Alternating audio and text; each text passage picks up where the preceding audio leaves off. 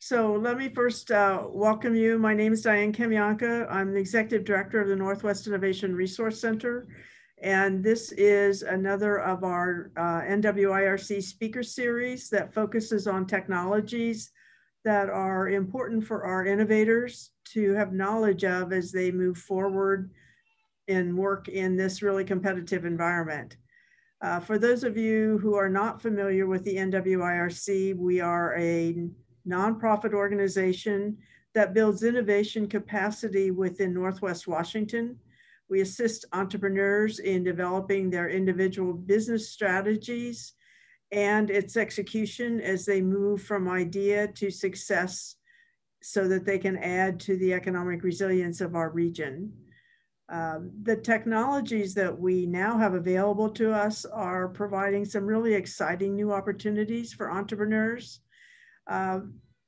The one that's been pretty intriguing to many of us and is getting a lot of recent additional publicity is cryptocurrency.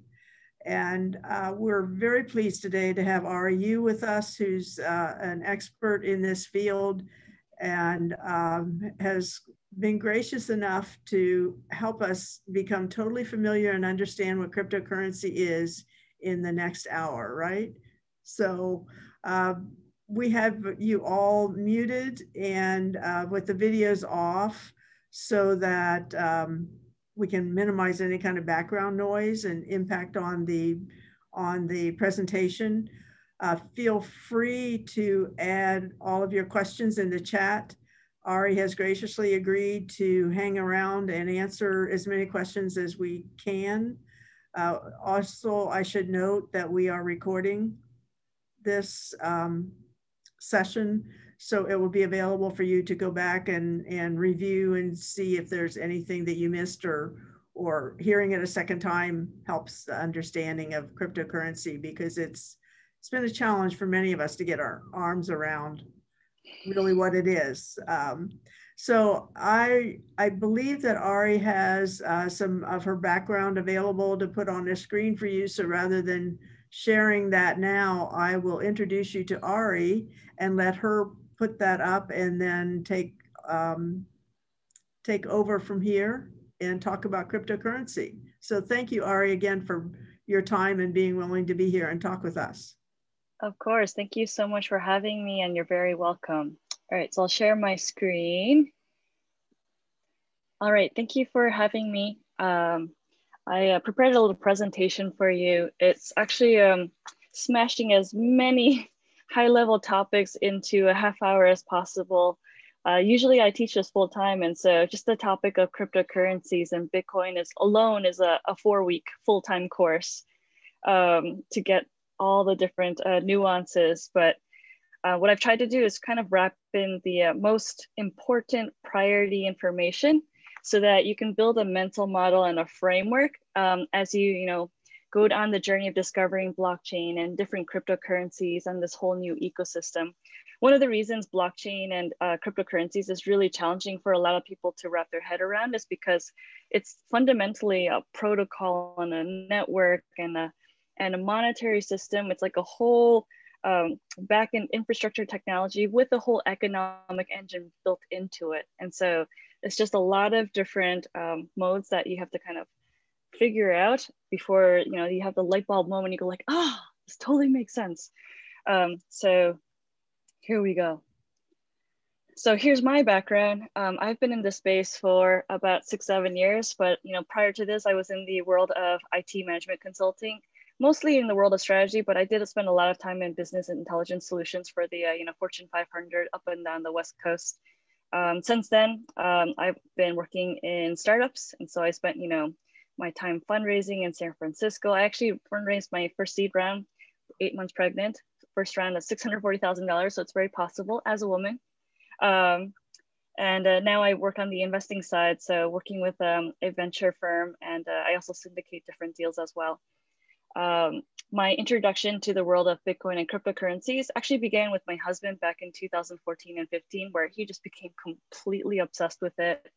And of course, I had to be a very supportive wife, but I actually went into it mostly around 2016. where we made an angel investment into a crypto company. And then I went in as their Sheryl Sandberg to help them do their ICO initial coin offering. We created our own cryptocurrency out of thin air and raised $32 million from a global audience within a matter of months. And then, set up the company and off we went.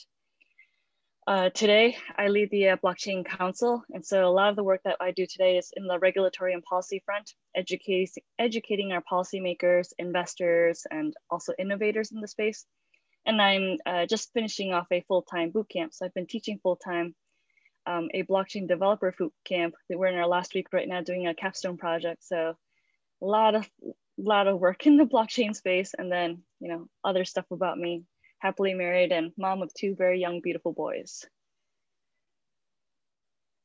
So you're not here to talk about me or learn about me necessarily, but you want to learn about cryptocurrencies. And for anyone that wants to learn about cryptocurrencies or blockchain, I always say start with Bitcoin. Bitcoin is the most mature, it's the most hardened, it's the most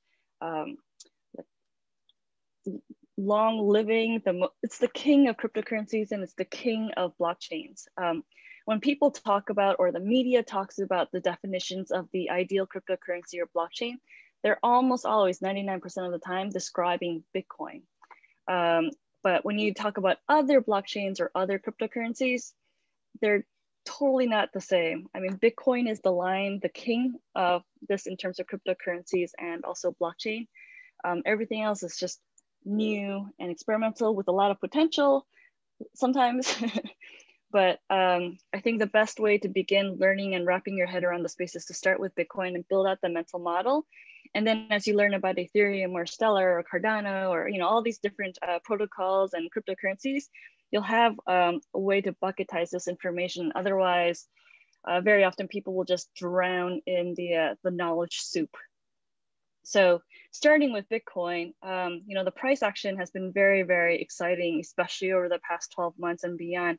It is the best performing asset class of the decade and also of this year. So, I've listed a bunch of, stats there for you. I mean, even in the first quarter of this year, it was up 94.5%. Right now, the price of Bitcoin's at about $56,000. And price expectations for the rest of this year, on the low end was 50, and we've already crossed that, right? So now we're looking at $200,000-$300,000 as the other end of the range for the rest of this year, and who knows where it will end up. And a lot of you go, well, how can you? I couldn't even imagine Bitcoin at $50,000, let alone $100,000 or $300,000. Like, why? And so that's what I'll talk about today. And in that, you'll learn about a lot of the fundamentals behind this cryptocurrency and all the fundamentals behind the network and the protocol, kind of all wrapped in one, without having to learn about mining or nodes or ASICs. Understanding these fundamentals will really help you wrap your head around the space. Also, I think a lot of you are business owners and work in business. And so when you just look at the business case for Bitcoin, just looking at it with an investor hat, interest rates are basically at 0 or negative across the world. For me to get the yield that I need and make my capital work for me, there aren't that many great assets these days. I mean, even if you look at savings accounts, you look at conventional treasuries, you look at stocks, S&P, NASDAQ, gold, none of these different assets are actually beating Bitcoin. I mean, even I think if you look at home prices, I think the rate is at 15% year over year, especially recently, and that's still not beating Bitcoin. And so the idea of capital management is also a big trend that's happened, especially over the last, say, 5 years, and more importantly, especially over the last year. This was a really great chart that I captured recently by Charlie Bellallo. On March 13th, but it really breaks it down by all the different asset classes year over year.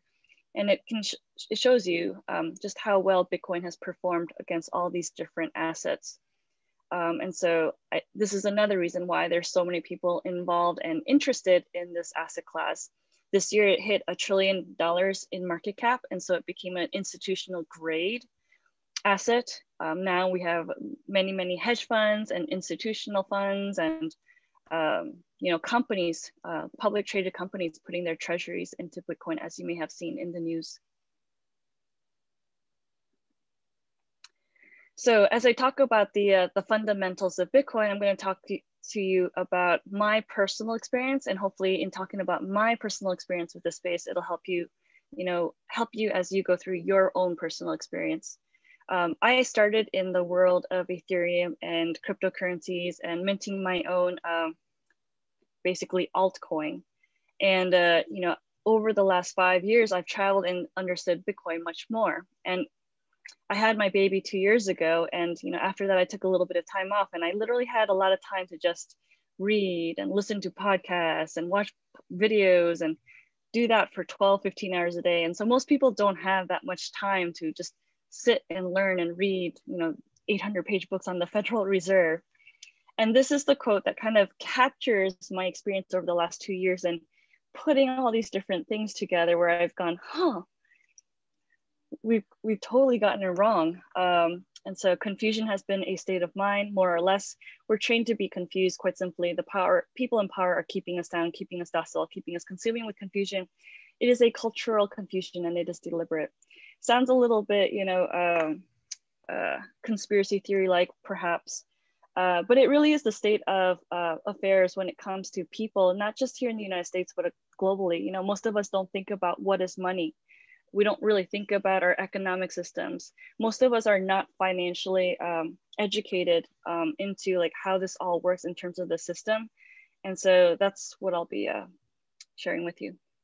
So the big problem that Bitcoin was created to solve on October 31st, 2008, Satoshi Nakamoto released the Bitcoin white paper, and it was a direct response to the monetary and fiscal irresponsibility of our various governments. And so, 4 key points on that are: in 1971, the United States went off the gold standard and officially became this thing called fiat money. And so in the world of cryptocurrencies, especially in the space, you'll hear the word fiat money a lot. So it's a term that you should be familiar with if you're in the space.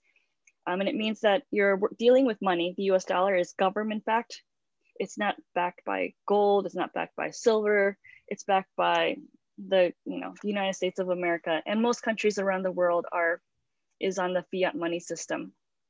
The US dollar is also the world's reserve currency, and so everything that happens with the US dollar and the US economy does affect the world very significantly. The other point in the Bitcoin white paper that it was responding to was the idea of quantitative easing and this unlimited supply of money. So especially with this pandemic, we've printed literally over 40% of the entire supply of the US dollar in the past 1 year, past 12 months. And so you think about the whole history of the United States dollar, and to think that over 40% of it has been printed very recently is kind of mind-blowing. Like, what does that mean? I mean, it's got to have some impact, and we're seeing that impact already in food prices and housing prices, in the disparity between the haves and the have-nots, the K-shaped economic recovery that you hear about in the media. Point number 3 is central bankers manipulate and control the economy. So they deal with the interest rates, they deal with the supply of the money in the marketplace. And it's a big responsibility when you think about it. Like, money is a product or a service that we all use every day, and it touches every part of our lives. And we have human beings that are controlling and deciding what is happening to that monetary supply, and what's happening to those interest rates. And when I read the giant 800-page book on the Federal Reserve, and my takeaway was, a lot of these people that lead these aren't actually experts on money. I mean, they all have theories, and their theories are driving a lot of what's happening to our economy. And there's some really, really big impacts that most of us don't realize are happening. And then this term called inflation. A lot of people are talking about inflation. The government says the inflation rate in 2021 is supposed to be at 2.5%. Generally, most people assume that an inflation rate of 2 to 3% is good. Policymakers also think it's great. But when you take a step back and you look at how is this actually calculated, you look at this term called the CPI, the Consumer Price Index, it actually doesn't quite make sense, right? Because it's a very general, broad definition and calculation. And I would bet that my household of goods and services that we buy is not the same as Diane's or, you know, John's or Joe's or whomever's. We all have different household goods and services that we buy. You know, some of us just want to have a nice, you know, home and send our kids to college.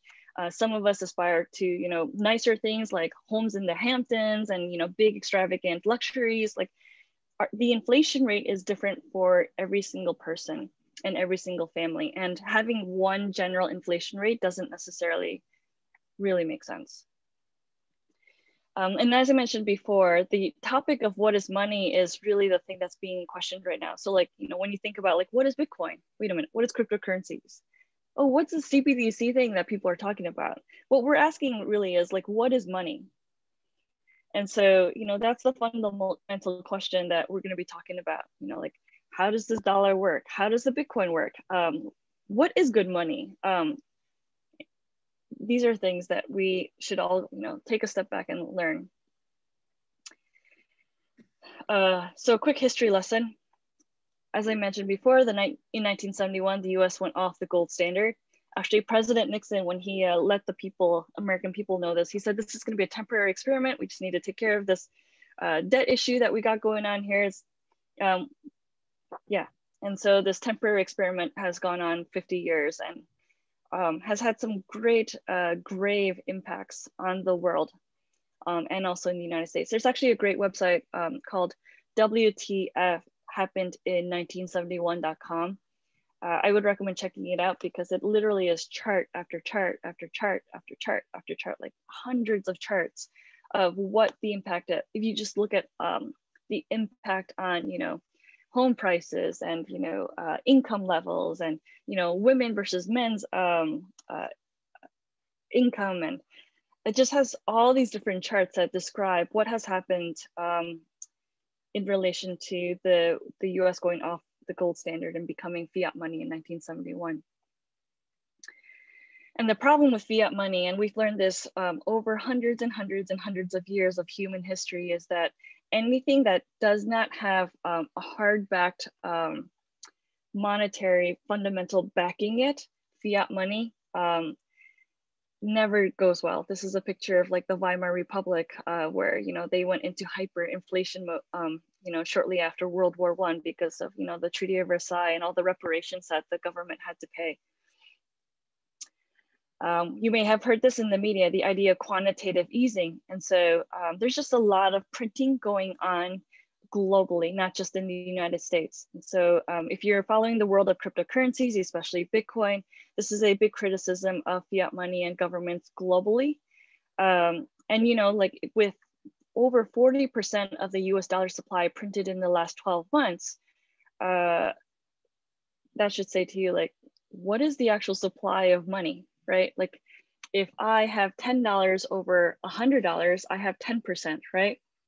But if my $10 is now over $1,000, that's not 10% anymore. Like, what is that? I can't even do the math right now, 1%.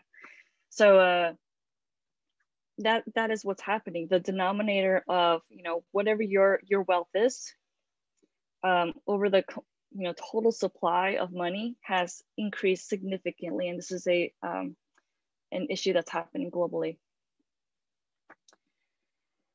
And, you know, we went off the gold standard in 1971 and we've been printing money ever since. And this has had a truly like big impact on everything that touches our lives, you know, our productivity, our compensation, the prices, you know, yeah.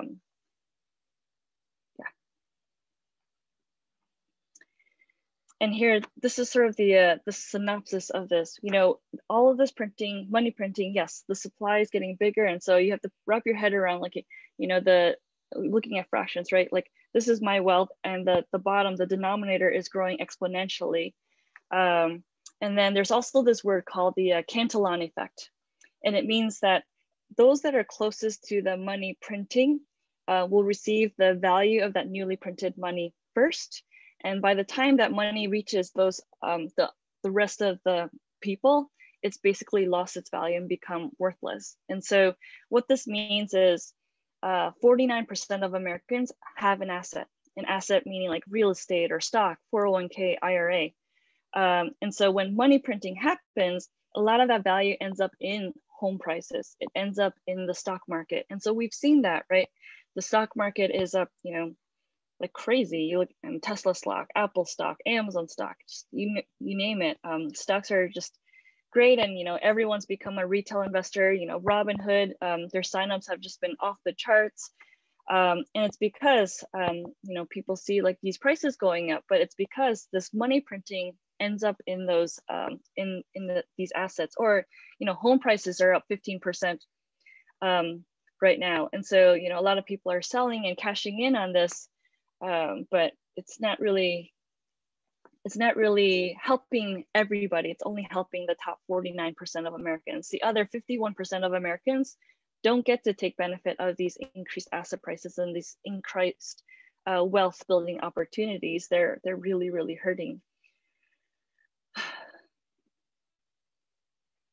So to really understand Bitcoin, you know, the backdrop of what's going on with the macroeconomics and the money and like is really important to know. And then you layer in like the Bitcoin fundamentals. And here we'll touch upon like the cryptocurrency fundamentals and also the network protocol fundamentals in a quick 8 minutes or so.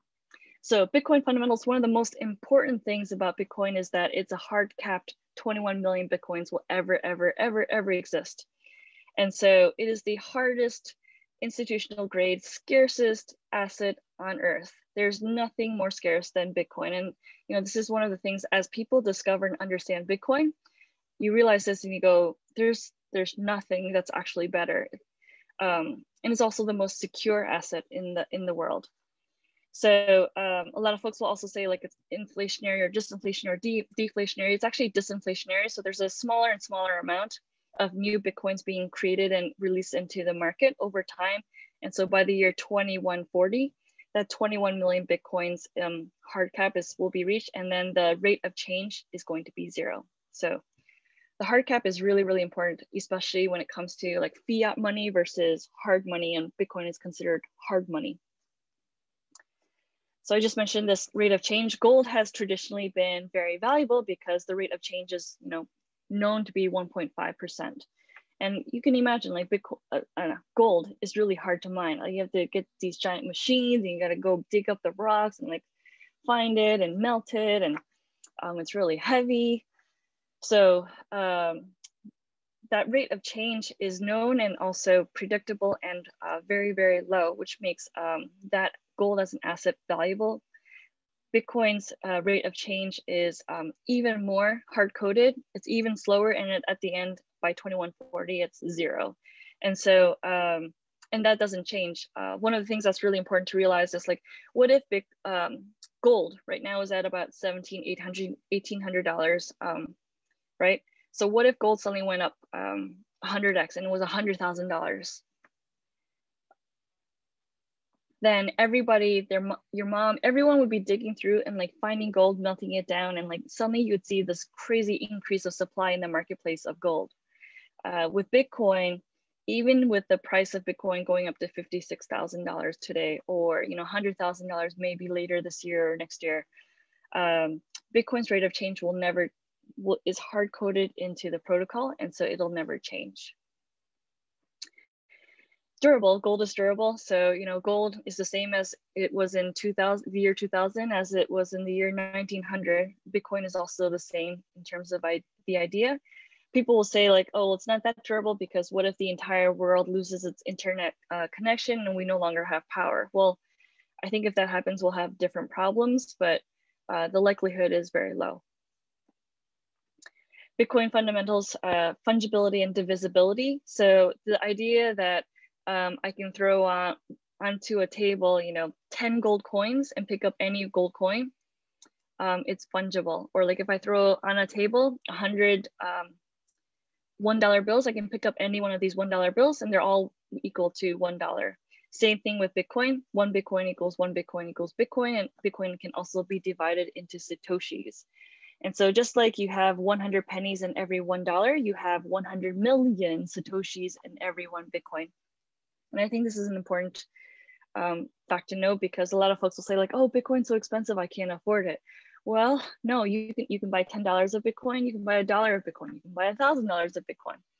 So there's Satoshis. So if Bitcoin's price is $56,000, to figure out the number of Satoshis in $1 US, you take $1 and you divide it by, because there are 100 million Satoshis in every 1 Bitcoin, it's out to the 100 million places. And so you divide it by 0.00056000, that's 8 decimal places out, and you get 1785 Satoshis for every $1. It's a lot of math, and it's a little weird to wrap your head around, especially in the beginning when you're first getting into cryptocurrencies. But once you get used to it, it starts to make sense.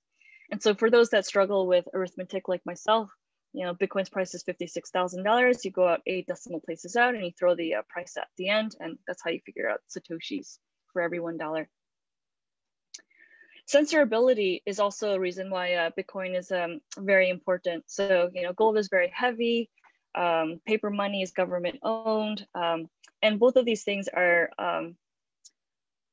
controlled and managed by whoever is in power. And so, gold at one point in our history was confiscated by the government.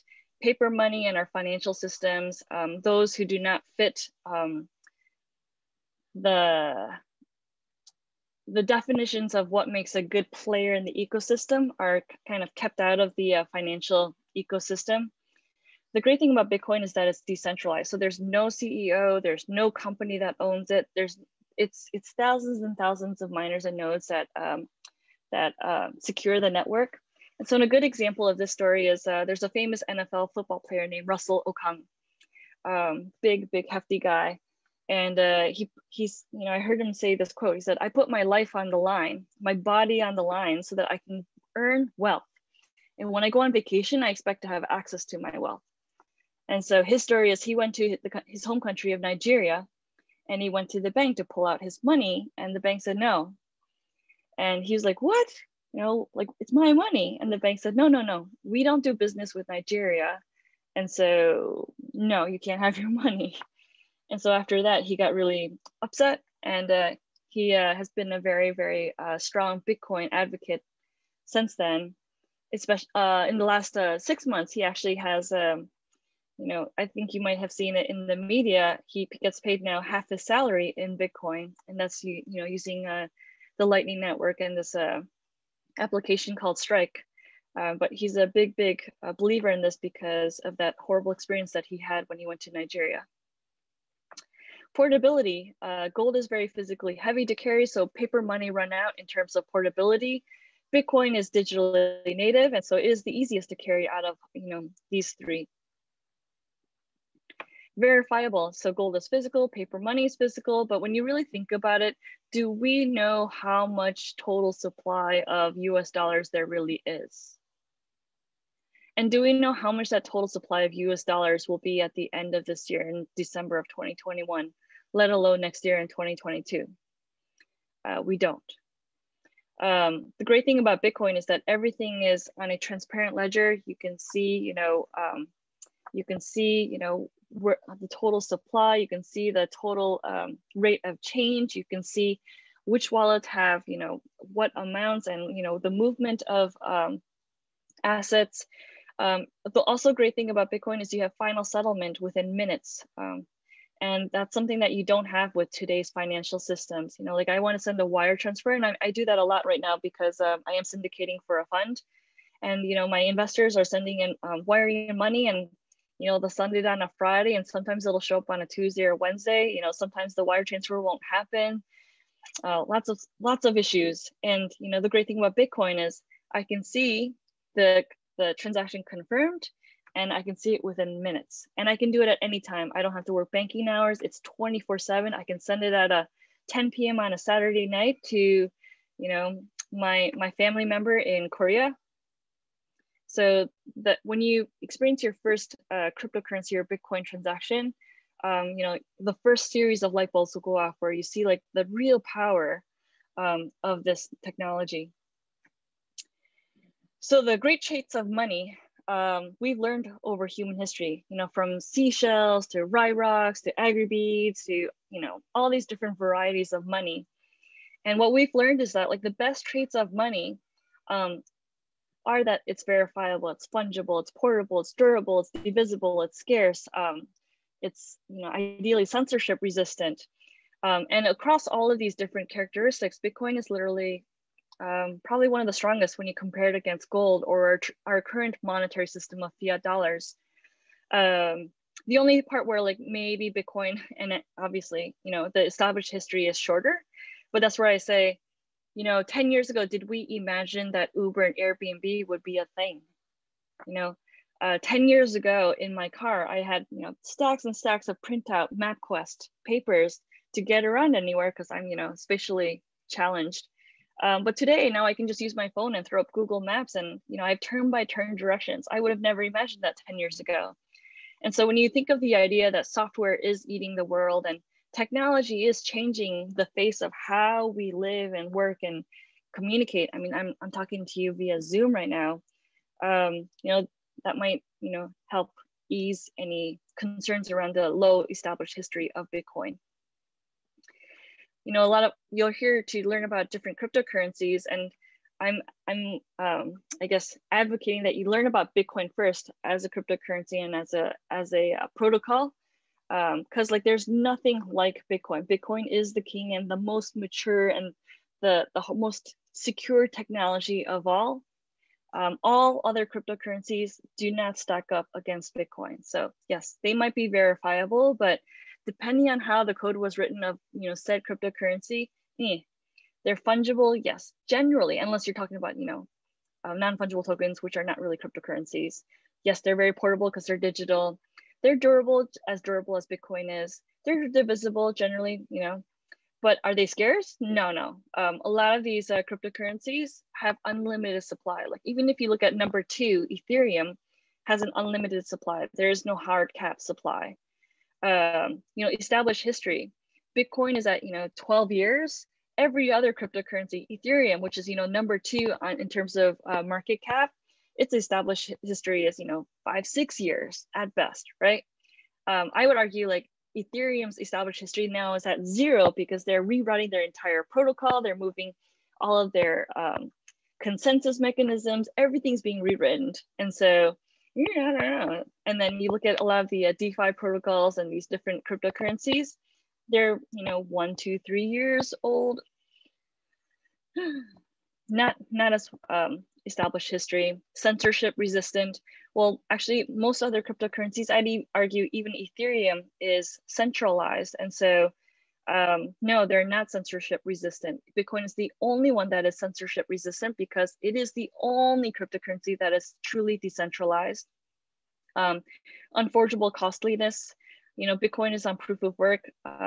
There's just nothing like it. Openly programmable, decentralized. Again, I mentioned that before.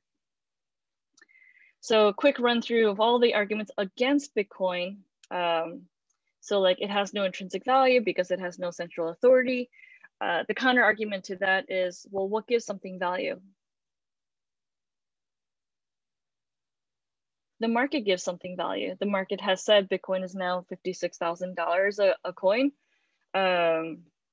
I know, do you believe in the market or do you not believe in the market? Your decision. You know, Bitcoin is so volatile.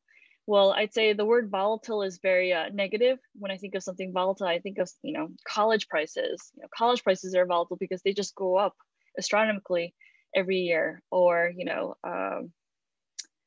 yeah, that's volatile. But when you look at Bitcoin, you know, it's been volatile, obviously, but also, you know, it's risen in price and is the best performing asset year over year. Bitcoin doesn't scale. Well, a lot of people will argue, you know, it doesn't scale, and so, you know, something is going to kill it.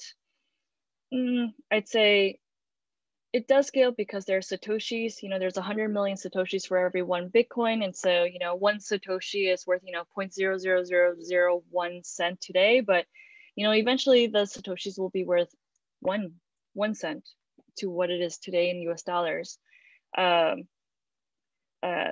Technology is constantly evolving and updating, and the network is continuing to grow.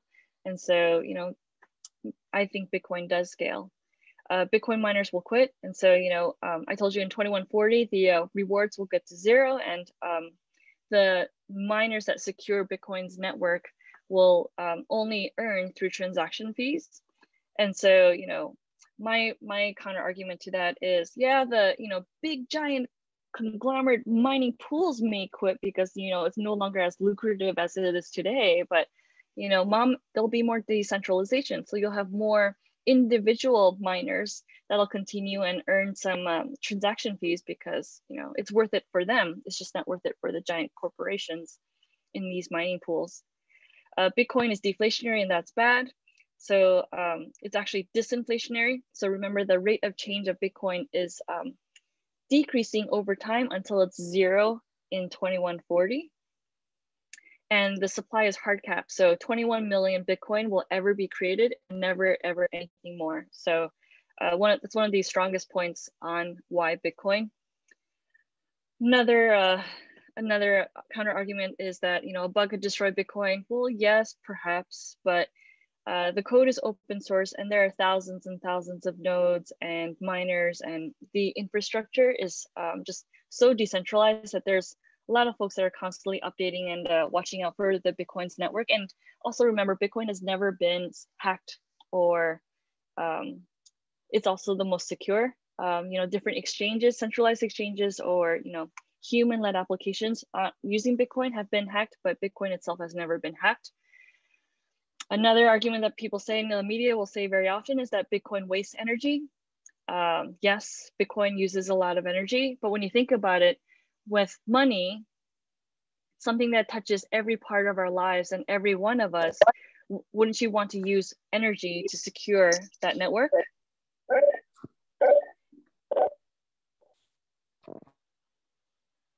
And then, you know, you look at the current monetary system today, that uses a lot of energy. You know, the armored trucks with, you know, driving around, the bank tellers, the ATMs, the buildings, all the different applications.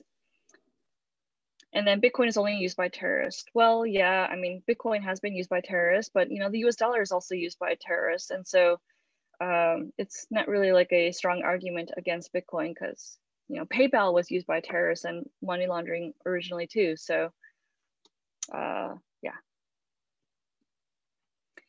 So the general gist of this talk is fiat money is no bueno. It's never ended well. We see this with the Turkey today. We've seen it with Venezuela. We've seen it with Zimbabwe. You know, you can actually buy $1 billion paper notes on eBay because their inflation got so bad. And we're on that track right now here in the US. I mentioned this point, the Cantillon effect. You know, if you have the ability to print, you're going to print. And, you know, we've seen the Federal Reserve, we've seen the ECB, we've seen the Japanese central bank try and do the right thing, but it's really, really difficult when you're in those positions. They're going to continue to print because they need to keep the people happy, maintain social, you know, peace, and, you know, inflation rates will continue to stay low.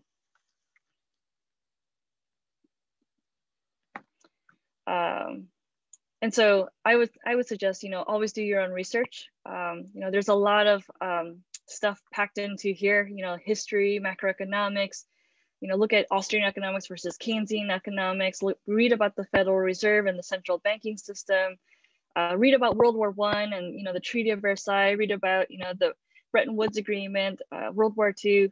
There's so much in there to read and digest to really wrap around what's going on. You know, if you want to get into Bitcoin, I always say dollar cost average, don't try to time the market, or, you know, any cryptocurrency, don't try to time the market, do your own research. I recommend Swan Bitcoin because it literally has the best fees in terms of the spread. Coinbase, for the consumer, they actually do charge quite a bit, especially if you're buying $10, $100, $1,000. Or you can use Coinbase Pro, but the interface is a little bit more complicated. So Swan Bitcoin, they also have really great educational resources. If you'd like to learn more about this, you know, read the Bitcoin Standard, or you could read the online essays by Parker Lewis, Gradually Then Suddenly. I'm always available. Don't feel shy about emailing me, finding me on Twitter, texting me, whatever means you need. I'm here to answer questions or point you to resources. And then on other cryptocurrencies, I didn't spend that much time on it because there are so many other cryptocurrencies out there. There are over 6,500 different cryptocurrencies. If you go to coinmarketcap.com or coingecko.com, I've had a lot of folks that say to me, like, oh my God, I just bought XYZ or XRP or blah, blah, blah. And they're like, it was so much cheaper than Bitcoin. And I go, no, it's not cheaper.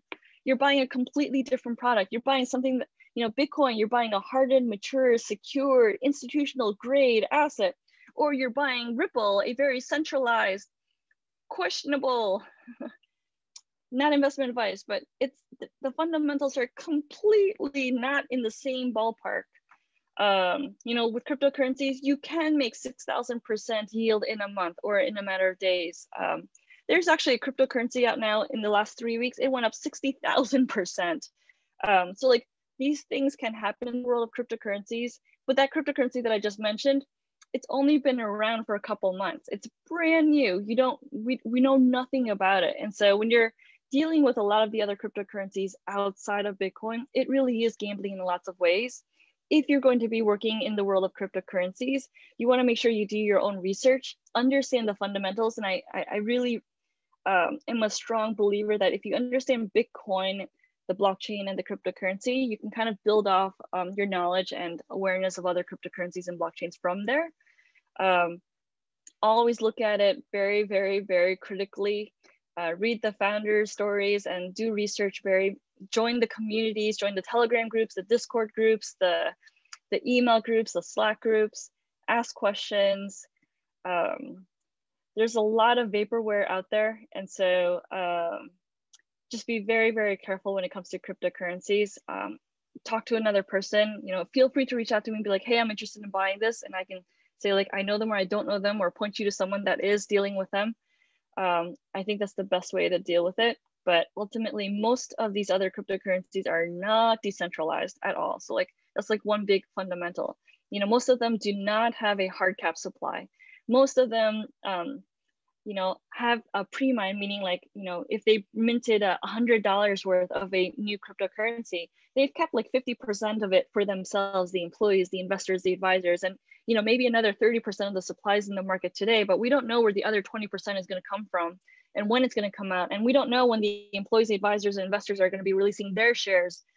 So it's a very opaque game. And so, if you're going to be dealing with other cryptocurrencies, you're going to be looking for asymmetric information. You're going to be looking for insider information with somebody that has an inside track into that particular company.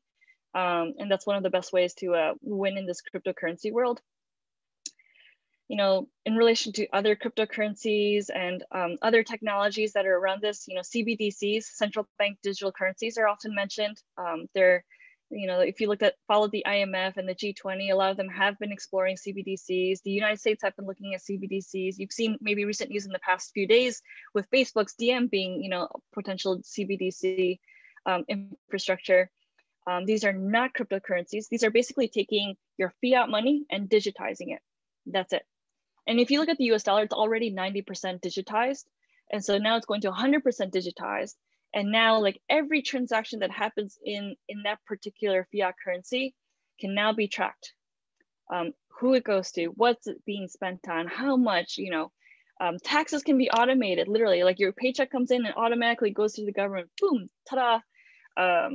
But you also have, issues like censorship and, access, being unknown and being very centrally controlled as well too.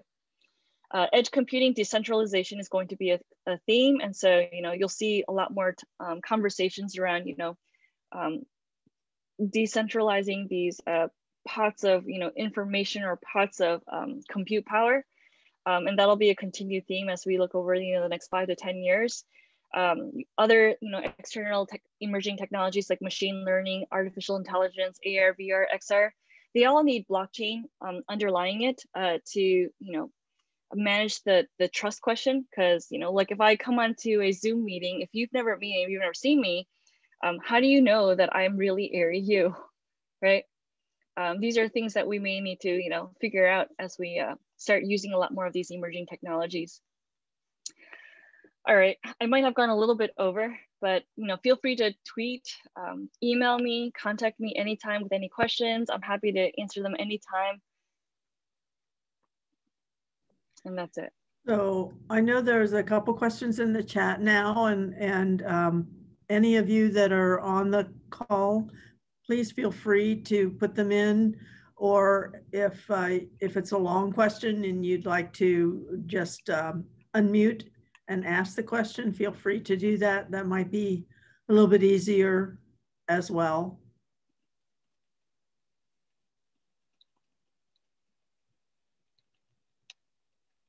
So have you seen the questions, Arry, that are in the chat? Yeah, so I see one from Amy McCabe. How does the US government tax Bitcoin activities? How does the Bitcoin owner reflect Bitcoin in their returns? Bitcoin is taxed typically when it's sold. And so we treat it like capital gains. And so generally when dealing with cryptocurrencies, we note by wallet address or with account number, the date and time and price I acquired the Bitcoin. And then if I ever decide to sell it, then I would have, you know, a positive or minus, and, you know, taxes would come from there. So yeah, treat it like a capital gains tax. Generally, you know, if you're a believer in the Bitcoin space, you're going to be looking at Bitcoin as a different kind of asset. And so ideally, you would actually not be selling. You would be treating it like a house, right?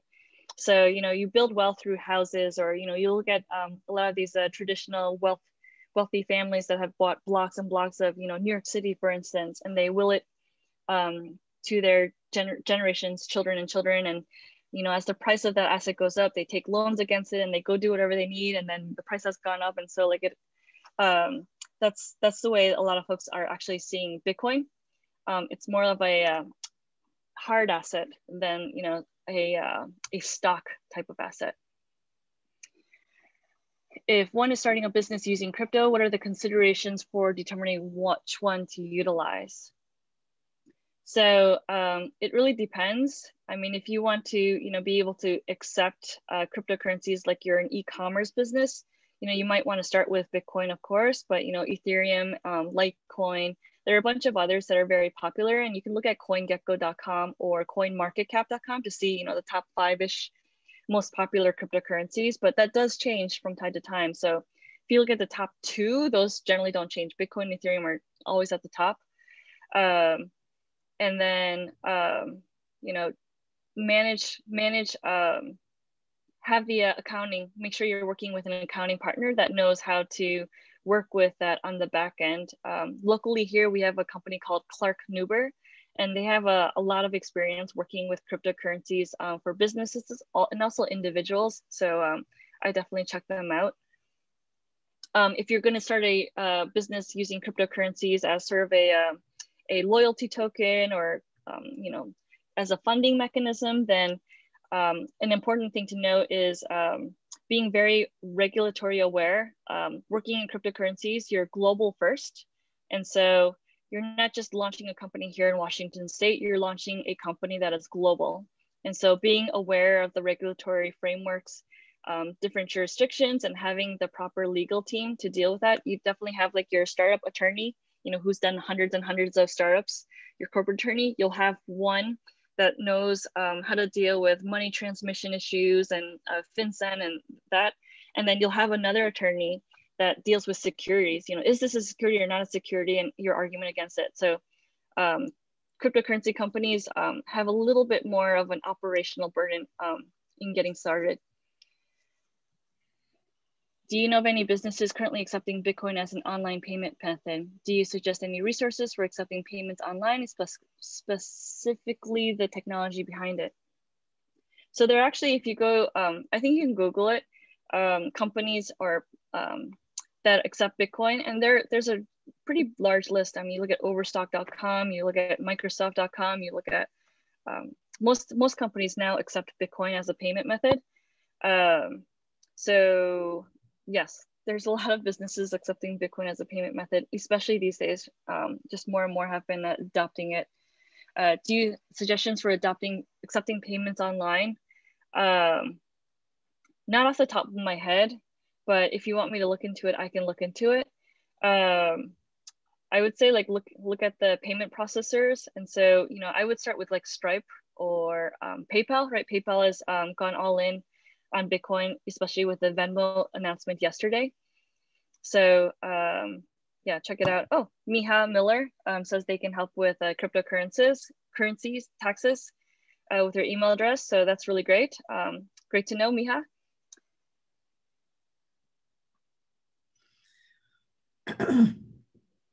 What is my view? Are there any specific attorneys that are knowledgeable about cryptocurrency that you would suggest in the area? Yeah, generally I would go to a lot of the bigger firms because they just have more experience working across the United States and also globally.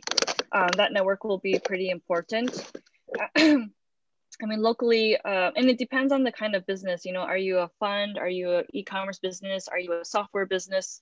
And so Perkins Coie, Wilson, WSGR, there's some smaller ones like Gravis Law, Jill Williamson is really, really great.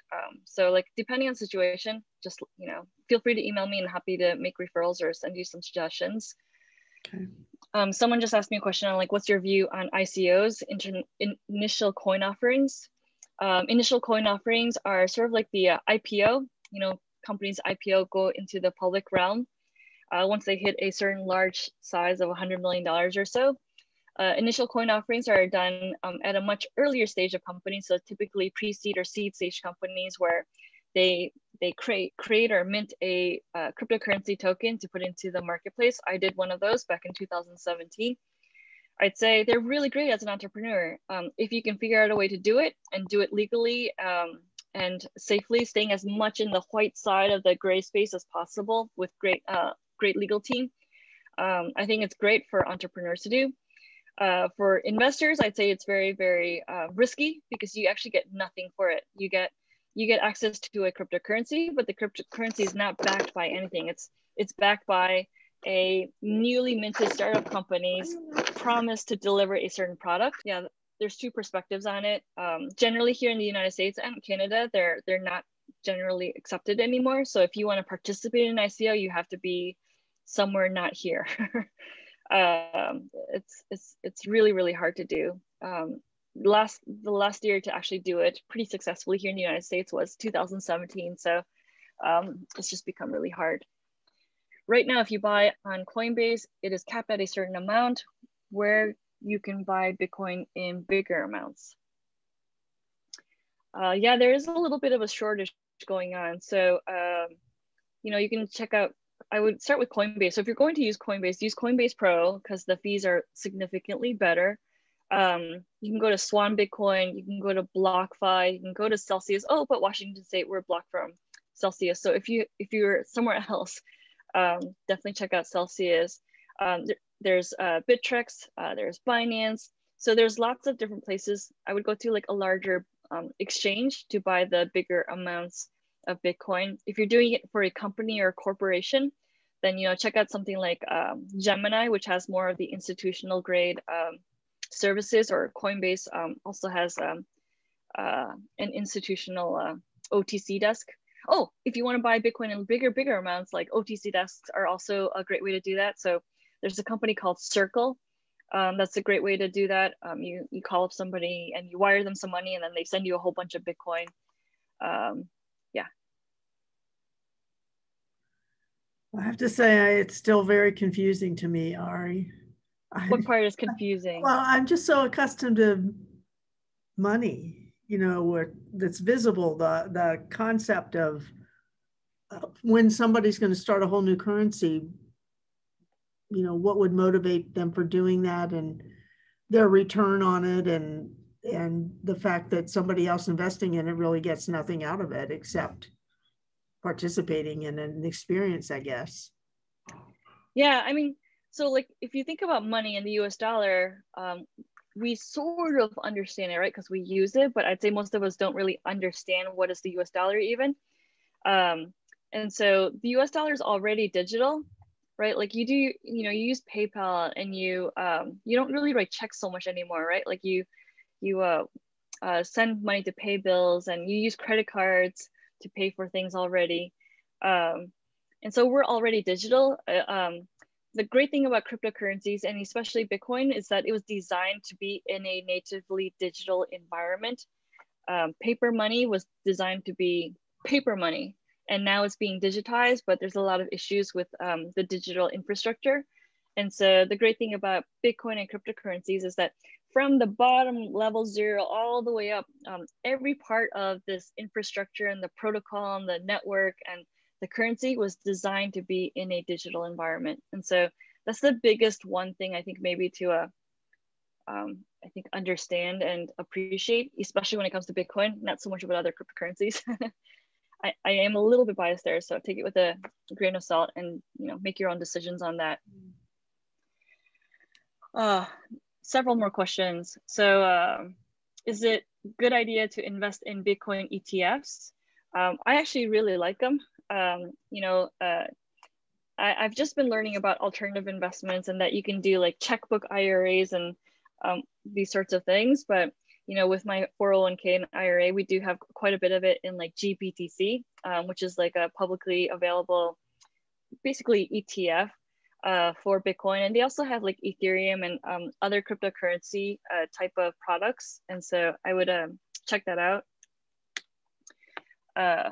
So yeah, if you believe in this asset class and you don't necessarily want to buy it and figure out, your strategy around it, Bitcoin ETFs or stuff like that was definitely a great way to diversify your portfolio and get exposure to it. I would relate Bitcoin to digital gold. Yes, I agree, Miha.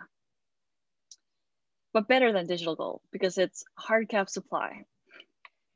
Another question, is the US government or US banking system threatened by the prevalence of cryptocurrency? Yes, of course. One is completely centralized and owned and controlled by the government, and one, Bitcoin, is not controlled and owned by any government. So like, a lot of them are, moving towards CBDCs, central bank digital currencies, which will give them a lot of the benefits of a Bitcoin or digital currency. But with all the powers and control and centralization that the government feels that they need, there's a bit of game theory going on here with the world of Bitcoin too. So, one of the things that we say is there are 187 countries in the world. Here in the United States, I, feel very personally blessed to, have grown up here and work here and live here. And so we don't feel a lot of the stresses around money like those in Venezuela or Zimbabwe or, Turkey these days, right? But say like, you have 187 countries. Let's say like the bottom 50 by GDP countries decide to say like, my Turkish lira is not doing so great, or, my Venezuelan or Zimbabwe dollar is not doing so great.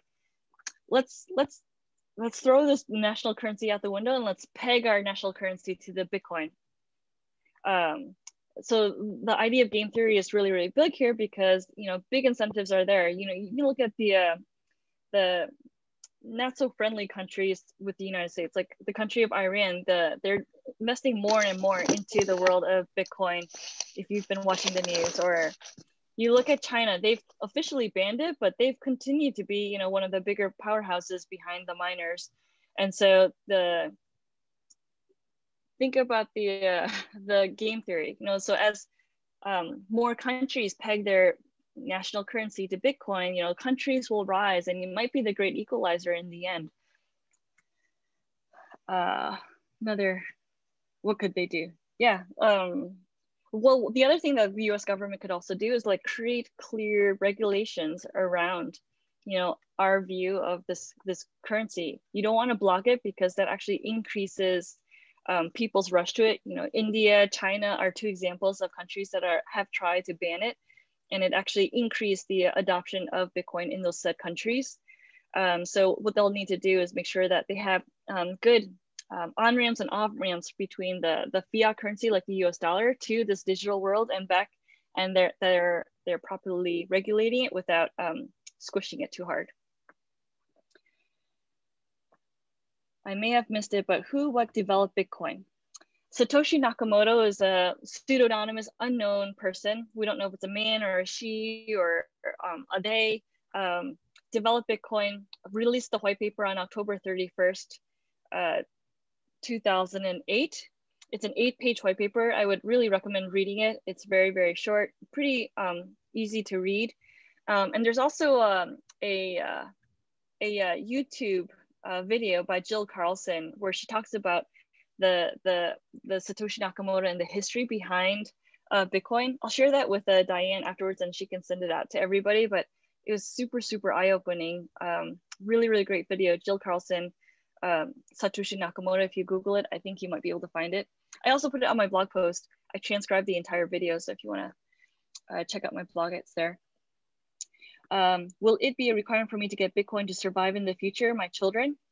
Well, so, you know, I can't give you investment advice, but if you believe, if you take a step back and you look at all that's happening, you know, in terms of the macroeconomics, you look at what's happened to our currencies across the world, especially the United States since like 1911, and some significant milestones along the way that have really changed and affected where we are today. I say like, yes, Bitcoin is like, you gotta get in. It's dire right now. And, you know, maybe, you know, the world reserve currency won't be the US dollar for the next 5 years or 10 years or another 20 years. That time is going to be up soon. And what is that next world reserve currency going to be? Is it going to be the Chinese yuan? I mean, I'm very sure the Chinese are gunning for it. I don't really want that myself, you know, to be on a Chinese yuan global reserve currency. What else is it going to be? There aren't very many great options. So I would say that I look at Bitcoin as an asset. So sort of like, you know, you buy homes or real estate or land to store your wealth. Bitcoin is similar. And so I would, you know, create trust and like, you know, try and find a way to like earn and save up 1 Bitcoin per child or some, you know, whatever that magic number is for yourself. And, you know, give them that leg up for their futures, but not investment advice, and, you know, make your own decisions, do your own research on that. Stephanie says, do you think real estate will be sold on the blockchain? If so, and when? Real estate, probably eventually. I mean, there's so much infrastructure and stuff that needs to be figured out before we get to that. So in terms of blockchain technology adoption, we're really, really, really, really, really early. I've talked to quite a few folks in the real estate world, and, you know, they're trying to figure out how to, you know, do the contracts tracking and, you know, the access controls using blockchain. And so that part has been figured out. But when it comes to actually selling or fractional real estate, that's still really early. They're more proof of concepts right now. I think there are a couple projects that are like making a little bit more traction, but you got to get through the regulatory stuff. You got to get through the paperwork. You got to get through all these different parties. And so we're really, really early. And then Juan says, is Bitcoin working on an Ethereum protocol? I don't know. Actually, I don't know how to answer that question. I mean, Bitcoin is Bitcoin and Ethereum is Ethereum to me. Ethereum has changed quite a bit, especially as it moves to Ethereum 2.0. And so it's becoming less and less like Bitcoin. Yeah, I mean, I guess you can have Bitcoin as an asset on the Ethereum network, like Miha says with Wrap Bitcoin, but it's not like a they're not married. It's just a way of having this asset on the Ethereum network, just like you can have synthetics, like synthetic Tesla stock or Facebook stock on the Ethereum network, especially in the DeFi world, decentralized finance world. I don't know if that answers your question, but I think Miha's doing a great job of answering too. And thanks, Laura, for sharing my blog. It's really old, but I try and keep posts up there whenever I can. So did we hit everybody's questions? As Arry mentioned, feel free to email her your questions separately.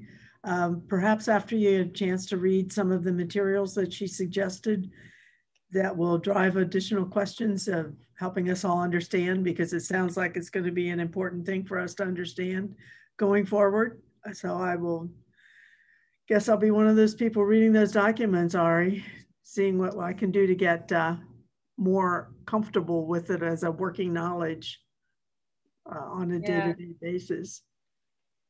Yeah, there's a book, The Bitcoin Standards. I would read that. Gradually Then Suddenly by Parker Lewis. Essays are really good. If you want to buy Bitcoin, I really recommend Swan, but you can buy it through these 3 other ways. Actually, I think Venmo just announced that you can do it through Venmo too, but I haven't figured out how to do that. And then let me also share.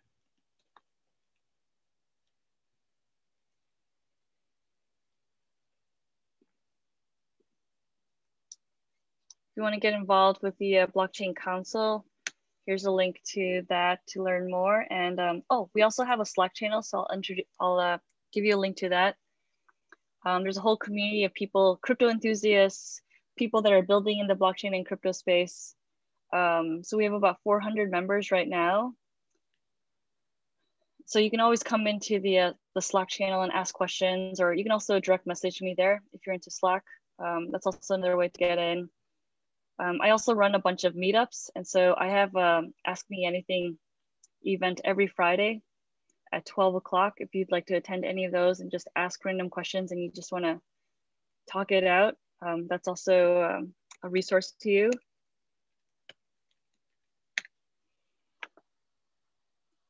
Yeah, so, you know, we're just trying to create as many resources because there's a lot of information. There's a lot of misinformation in the space. There's a lot of FOMO, like feeling like, oh man, I really want to get 6,000% on an investment. That sounds amazing. And so you feel like this rush and panic to take advantage of that. And I'd say like, just, you know, hold the table and make sure you understand the fundamentals as much as possible. I mean, one of the best ways to really start caring about the space is to put a little bit of money. So, you know, maybe that's $10 or $5 or $100, you know, buy a little bit and, you know, try it out, and you can really see just how simple it is. You know, there's a lot of work that needs to be done in terms of the user experience and the interfaces, but you can do it. You can figure it out. If you need help, definitely feel free to email or ping me. There's lots of tutorials on the internet that you can use. Just be really careful and yeah, try it and you'll see. Well, thank you again, Arry, for your time and sharing all this information and the resources. I have no doubt you'll be hearing from a few people on this call with additional questions going forward.